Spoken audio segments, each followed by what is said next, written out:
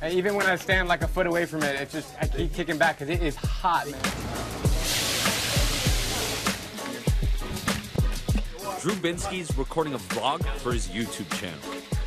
It is literally cooked to perfection. He's about to share with his viewers a Jamaican mainstay, saltfish. It's a first for the 30-year-old from Arizona. I've had red snapper all over the place, but nothing that tastes like this, you know? At first glance, Drew Binsky looks like your typical vlogger. But behind the lens, he's on a global journey. His destination? Every country in the world. Jamaica is nation 196 out of 197 for the millennial traveler. And he's broadcasting his world tour to the tune of over 8 million fans.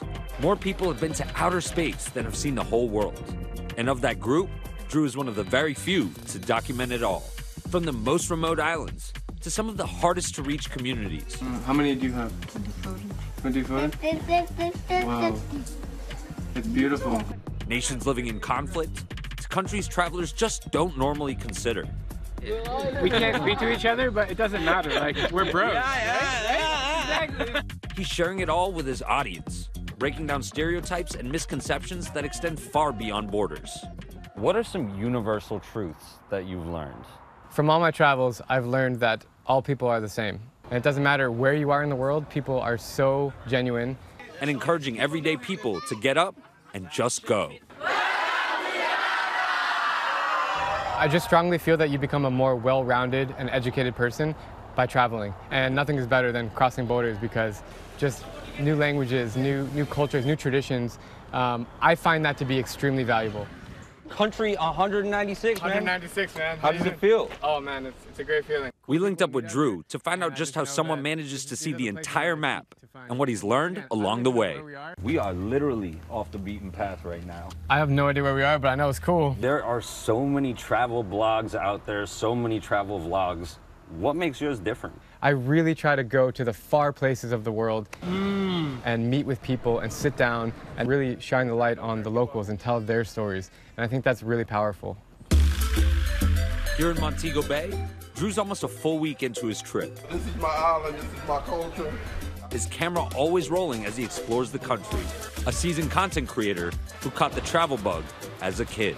On my 8th birthday, my parents gave me a globe as a gift. So every night I would spin the globe and dream of visiting every country in the world. It wasn't really until I studied abroad in college that I got to go overseas and I became addicted. At what point were you like, I think this could be my job? I went to North Korea in April 2017. Put together this short video to give you an inside look of North Korea. It was one of my first videos and it got 10 million views on Facebook. And right then and there I was like, okay, I think this is gonna be good. As I traveled more and more, I realized that I'm on a good pace to keep going to try to go to every country. Nothing was stopping me. Since that moment, he's used each experience around the globe to perfect his system. From how he travels, to who he connects with, and what he shares. First things first, he links with someone local. This is Matt. Montego Bay born and raised, he knows the country like the back of his hand. Your experience, is all about who you're with, right? So if I'm by myself, I don't really know where to go. So it's nice to always have a local friend and you just vibe off each other. Today, Matt's showing us the best way to see Jamaica. Oh, can you smell that, man? Through our stomachs. This is the Jamaican jerk chicken and jerk pork. This is what Jamaica is all about. Like our people, sweet, spicy, and full of flavor. All 197 countries isn't just impressive, it's a lot. With a mouthful of jerk chicken, I tried to quiz Drew on whether it all started to blend together. Sometimes things do get a little repetitive. I've seen a lot of really cool waterfalls in my life.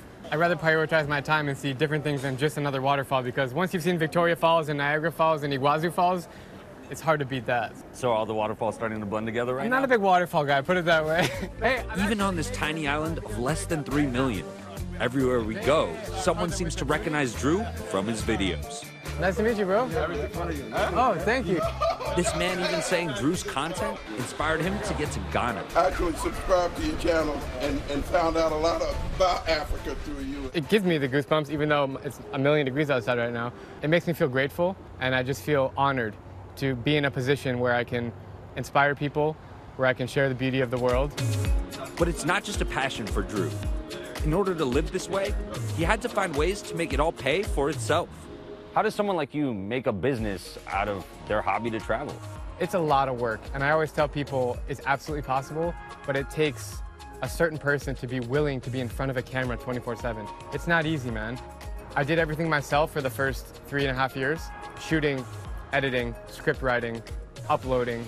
How much can somebody actually stand to make living this lifestyle? In 2013, I made like $20,000 a year, all the way up to 2017, and then it pretty much doubled every year since then. A lot of people want overnight success. They're like, okay, I'm gonna start making videos now and go viral tomorrow. That's not really how it works. These days, Drew says he can make up to $35,000 a month. Thank you to all the sponsors. Through sponsorships and ads. Now he's got a full team spread across 13 countries to help manage partnerships and create content. Do you see the content as the means to making a living, or do you genuinely enjoy storytelling? Both. I absolutely love telling stories. It's my passion. And so I don't want to stop doing it. I can't stop. Truth be told, I never check my bank account, ever. As long as I have enough to do what I want to do and keep traveling, I'm happy. Do you ever worry that, you know, you're putting forth a perspective of privilege when you're out there? Yes. I realize that I am a white American male, and I realize that my passport is a lot stronger than my fiance, who has a Philippines passport, and a lot of people who have Indian passports, who have Egyptian passports. It's a lot harder for them to travel, and I'm very sensitive about that, but I really think that anybody can be a content creator. If you are watching this interview right now, it means you have internet or a TV subscription, which means you can have a phone and just start filming yourself and uploading it on YouTube. As this trip comes to an end, we go off the beaten path. Literally. And we've arrived. For one last meal before he heads to his final destination, Saudi Arabia. You're about to head to country 197, and you will have officially traveled the whole world. Do you feel it coming to an end?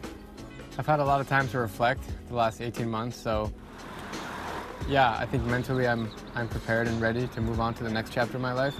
But yeah, it's surreal to think about, like 10 years, that's like 3,000 days or longer of like non-stop travel.